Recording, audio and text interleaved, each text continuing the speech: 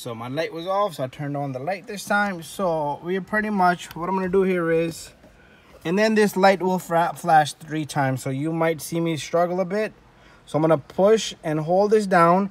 And at the same time, while my camera is just sitting over here, I'm gonna turn this key to accessory. Let's take our camera back up. And all I'm doing is holding this. That's all I'm doing here. And I'm gonna wait till that triangle flashes a few times. So it's gonna flash about 3-4 times, and that's it. You let it go and you turn off the key. Make sure you let go and turn off the key, and you're all done and set. Bada bing, bada boom. Make sure you do your service prior to doing this. Don't be just that means oil change, whatever it needs. Just do the service it needs, and then do this function. Thank you for watching.